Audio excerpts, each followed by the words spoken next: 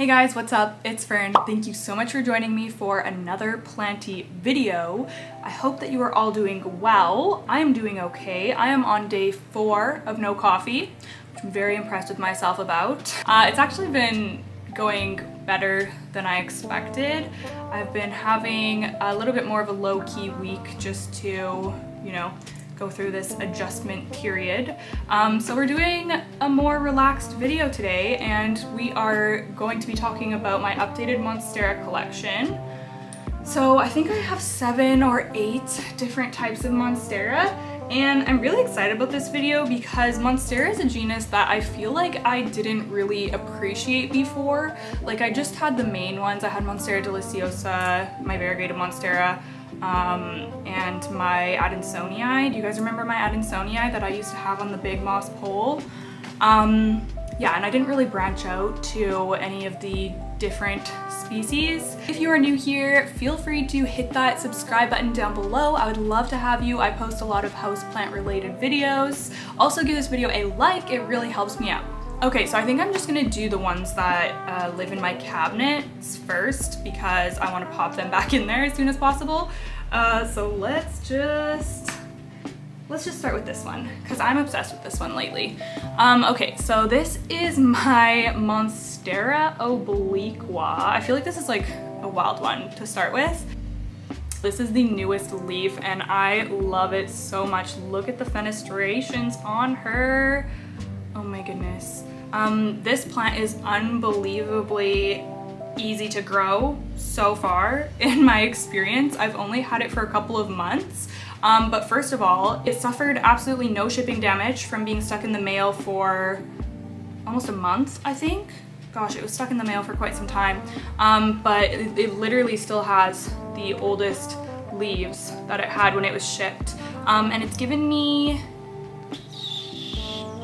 3 new leaves in the past 2 months, and you can see there's actually a new one coming in there, which I'm very excited about.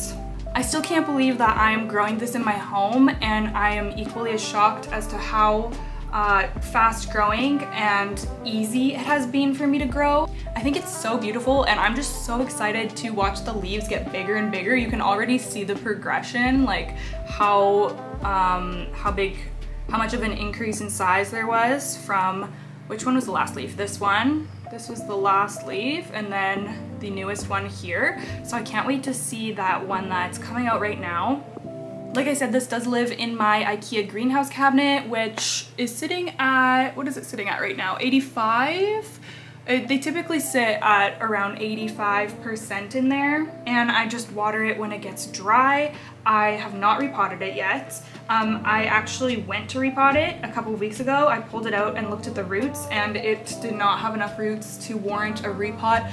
So I haven't repotted it yet, but it's honestly just been doing so well. Like, I'm very surprised. I was nervous about this plant when I received it from Botanicas. Thank you again, Botanicas. I still can't believe that package that I received in September. Yeah, I was nervous, but honestly, like, I'm feeling really good about this plant, and yeah, it's just doing so well, and I'm so happy to be growing it. So that is the first one, Monstera obliqua Peruvian form. Okay, next is another one that lives in my IKEA greenhouse cabinet, and that is my variegated Monstera adansonii, who I did repot and put on a moss pole, hoping that it will grow up this moss pole eventually. Yeah, so this is what this one is looking like. This has also given me, I think 3? Yeah, 3 new leaves. It's working on a 4th, if you look back there. So this one was shipped to me in the same shipment situation as the obliqua. And this one did suffer shipping damages. As you can see, it does have a lot of browning on leaves that were shipped. So that happened a couple of months ago. The new leaves look pretty good. I'm still just shocked that this plant made it alive, and it immediately started growing once I unboxed it as well. That damage is just kind of, you know, expected with a plant that's so highly variegated being stuck in a box shipped for a month. So yeah, that was to be expected, but I'm so impressed that it's been growing now. This one I'm a little bit more like worried about. Like the obliqua does not stress me out at all. This one stresses me out a little bit. Maybe it's gonna be super easy, I don't know. I mean, so far it's been okay, it's growing. I guess just because it's variegated, it stresses me out, and I feel like there's really not a lot of information about variegated adansonii. Like on YouTube, there's a few videos that give care tips, but a lot of them are in climates that aren't similar to mine, and yeah, I've just found it kind of hard to find people's experiences with them. But that being said, it is living in my IKEA greenhouse cabinet, so it's getting high humidity and good lighting and everything like that, so I think it'll be fine, and I'm so excited to watch this grow. Like, this is going to be so cool when it is a larger plant one day. Again, I feel so lucky to be able to grow this in my home, and this specimen in particular is just so pretty. Like, the variegation on this is absolutely stunning. I am a little worried. I hope it starts giving me a bit more green. Oh, it actually looks like it is. If you look at that newest leaf, it looks like it has a good amount of green, so that'll be good. Can't wait to see that. Again, I don't do anything too special with this plant. If anyone has one of these and has any tips for me, leave them down below. I'm just curious to hear other people's experiences. Maybe it'll help me not stress so much about this plant. But long story short, it seems to be adapting to my house well, and yeah, it's been basically consistently growing, which is awesome. Okay, so the next one is my beautiful Monstera Peru or Monstera Collection, still sitting at 3 leaves here. Long story short, if you have not been on my channel for a while, this completely rotted. I received this plant, oh gosh, like a year and a half ago, maybe even longer, maybe coming up to 2 years. I received it quite some time ago, and it completely rotted on me multiple times. I was trying to regrow it from a wet stick multiple times. I had to keep cutting the stick down less and less, and I was finally left with this like tiny nub, like barely anything. I thought for sure it was a goner, and then it put out a leaf, and it's been growing ever since. It does live in my IKEA greenhouse cabinet, and it seems to be happy in there. I have it kind of like shaded under a shelf in there because I've been told that they don't like a lot of light, and it seems to be doing well with that. I'm waiting for it to give me another leaf. The roots look healthy. I've heard other people say that they've had problems with their Monstera Perus rotting as well, so I'm not sure if that is something that is specific to these guys, like a particular problem with them, but it's definitely been a problem with mine. So yeah, I'm just very cautious about not letting this go bone dry for too long and not overwatering it, because I don't want to deal with that rot issue again. I do really love this plant. Like, look at how beautiful that is. The texture and the deep green is just so pretty. Eventually I will be growing this as a climbing plant. Does everyone grow them as climbing? I feel like I've seen these trailing before, which might be cool as well, but I do want to get the big leaves, so yeah.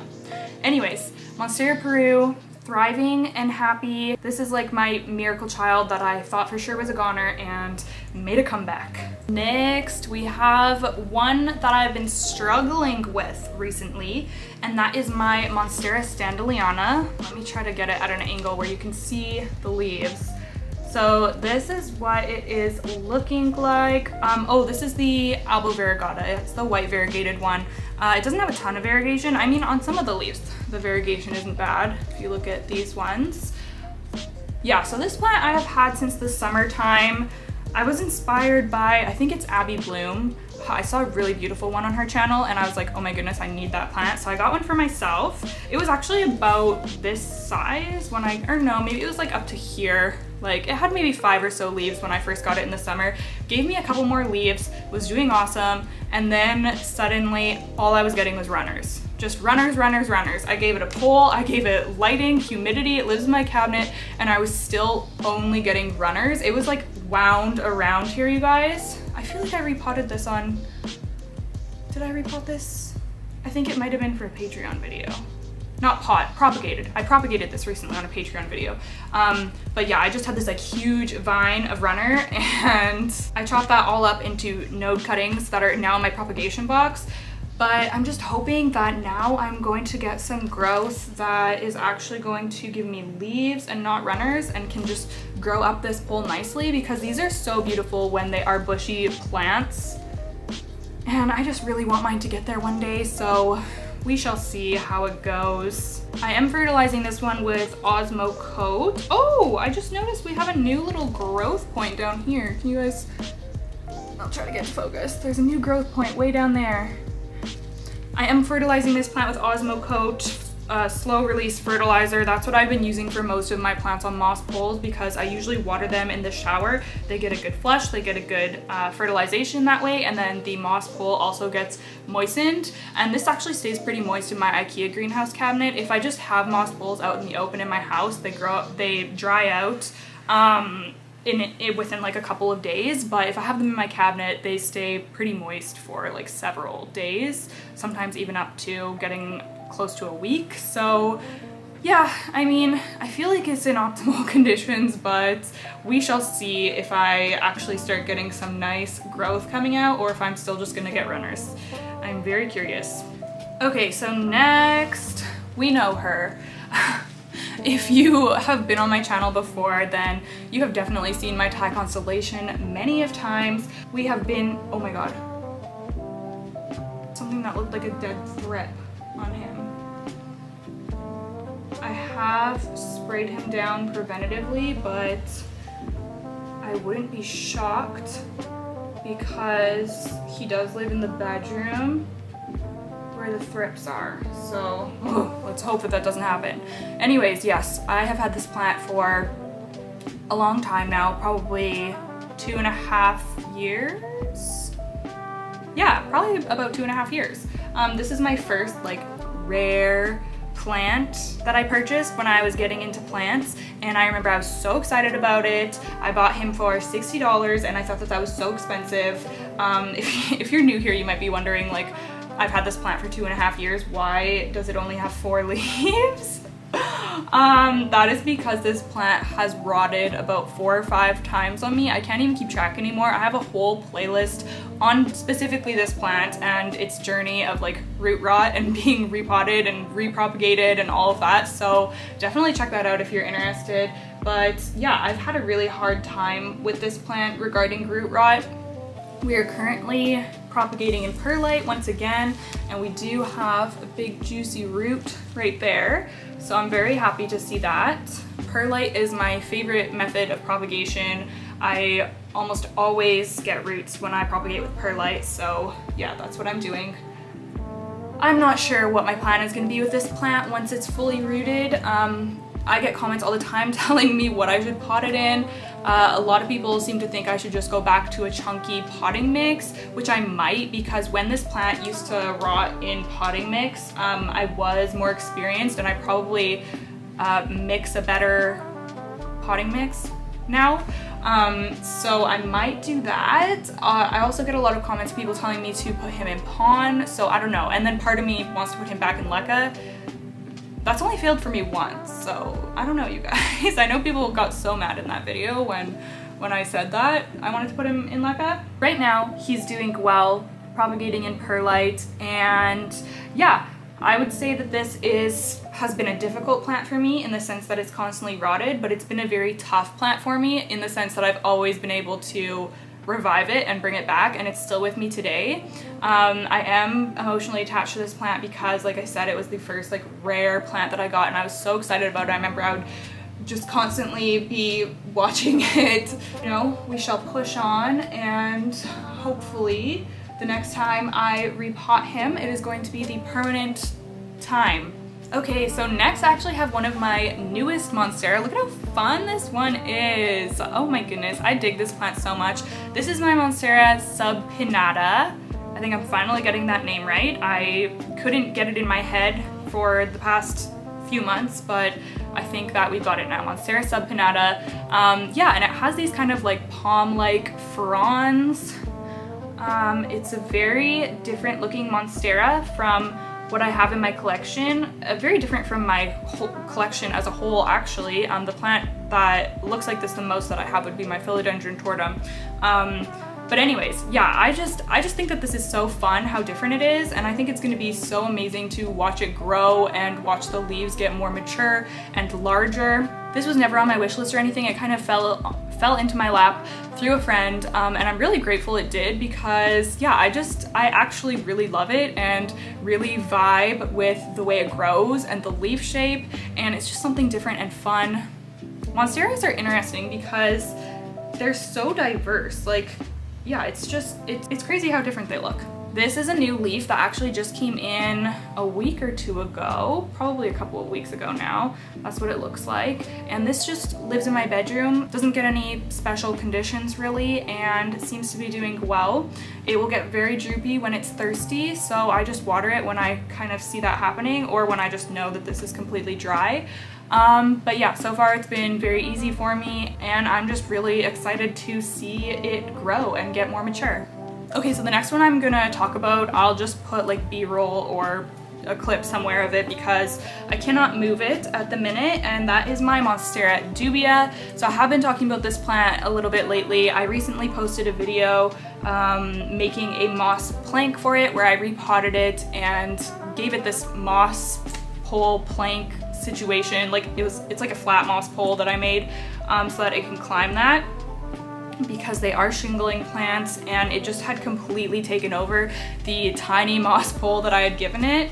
I got this plant as a very, very small cutting, and I honestly thought that I was gonna lose it because I didn't really know how to take care of it, and it didn't really look that great. So I stuck that little moss pole in there, and I just kind of let it be and didn't really fuss with it.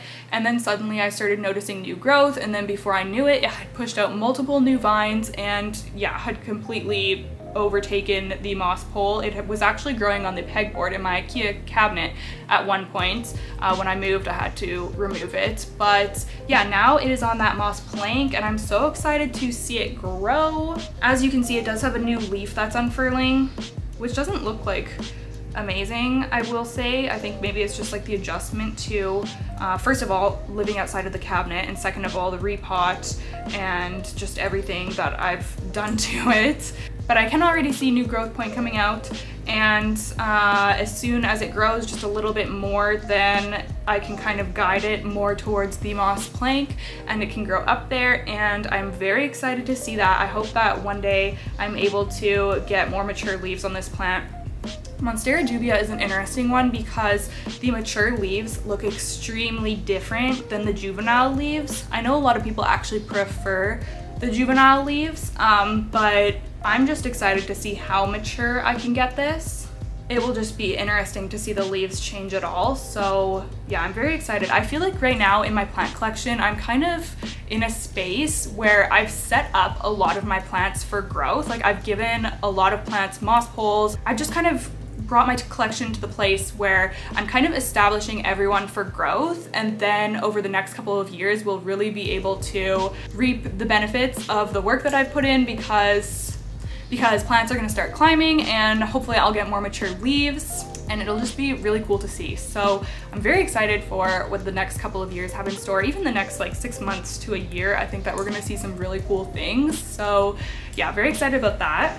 Okay, and then the last one, you guys, is right behind me here. We cannot forget about her. This is my Monstera albo. As you can see, I post a lot about this plant as well because I'm just so thrilled about how well it is growing. I kind of struggled with this plant for a while as well. I got it as a cutting, how long ago? A year and a half ago maybe? And it didn't really do much for the first year, honestly. It didn't. It's been like the past six to 8 months that it's really taken off, and now I'm getting this beautiful marbling variegation on several of the leaves, and I'm just really happy with it. I do have this one on a self-watering moss pole. Ooh, it's dry, I need to water that. And yeah, she's doing really well. I'm so excited that she's climbing. She's really latched on to the moss pole, which is just amazing to see. And this is actually an extension, so I do have one more extension for this that I will be putting on once I get a few more leaves, I guess. I love the way that these look once they get bigger, and I feel like I've like put in the patience and put in the work, and I'm finally getting to a place where she is looking like a larger plant. This one lives in my bedroom. It does have supplemental light from a Mother Plant Spectrum grow light that I have in there. But as for humidity, it's not super high in there or anything. I do have my humidifier in there because of the baseboard heating, and because it's a small room, it does need a little bit of extra help, but it doesn't go above like the high 50s or 60%, I would say. And it seems to be super happy with that. Doing awesome. So yeah, I feel like this is a good one to end the video off with. It just makes me very happy. It's so pretty to see. I feel like Monstera albo is such a classic plant. Like, it's always going to be beautiful to me. And yeah, I guess this is going to be the end of the video. Thank you so much for watching. Leave me a comment down below. I would love to chat with you. Let me know what your favorite Monstera to grow is. I'm very curious about that. Also, don't forget to give this video a thumbs up if you liked it. Thank you guys so much for watching. I appreciate you like crazy, and I will see you in the next one. Bye!